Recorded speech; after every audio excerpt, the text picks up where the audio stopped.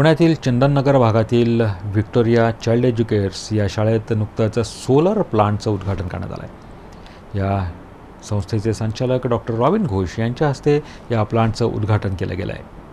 विद्यार्थ्यांच्या सर्वांगीण हिताबरोबरच शाळा प्रशासन शाळेत नेहमीच वेगवेगळ्या योजना राबवत असतं।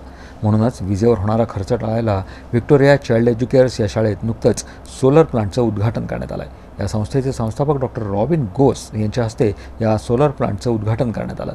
यावेळी बोलताना डॉक्टर घोष यांनी सोलर प्लांटचं देशाला असलेलं महत्त्व पटवून दिलं आहे। त्याचबरोबर सोलर प्लांट या योजनेचा प्रसार होऊन जग प्रदूषणमुक्त व्हावं अशी इच्छाही बोलून दाखवली। Important part of it is in terms of this pollution for people of Pune city, all over India and in the world. Our children should carry that message. There is global warming taking place, there is ozone layer, there is tremendous amount of this requirement of the renewable energy.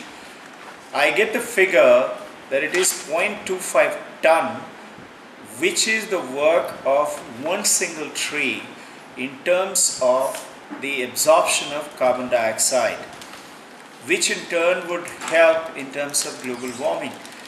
And let's say what we have done with the 51 kilo unit of our school itself, that would give us something like 325 trees as if we have planted per year. The more the number of years we use, the more it is. Pune महापालिकेनं ज्या society, बंगला, घर, कंपन्यांनी जर solar plant बसवला तर property करात 5% सवलत द्यायचं धोरणही जाहीर केलं आहे। त्यामुळं पुणे जिल्ह्यात पहिलाच मोठा सोलर प्लांट बसवण्यात आला आहे।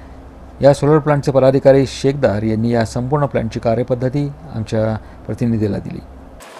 व्हिक्टोरिया स्कूलच्या आणि आमच्या पार्टनरशिपमध्ये हा पहिला असा प्रकल्प आम्ही स्थापित केला आहे। सोलर फोटोवोल्टेक प्लांटचा शाळेवर प्रॉबब्ली पूर्ण देशात बघितलं तर हे पहिलं इंटरनॅशनल स्कूल असेल ज्याच्यावरती एवढा मोठा 51 किलोवॉटचा प्रकल्प लावला आहे।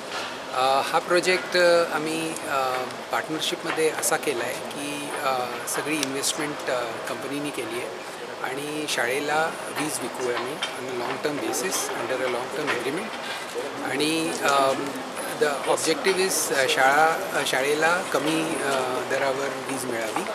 तर नॉर्मल जे MSCDCL चा चार्ज असतो त्याच्यापेक्षा साधारण 3.5 रुपये स्वस्त आम्ही वीज देणार आहे शाळेला। आणि असा हा प्लांट 25 वर्षाचं लाईफ असतं याचं। तर कंटिन्युअसली आम्ही हा मेंटेन करू, मॉनिटर करू।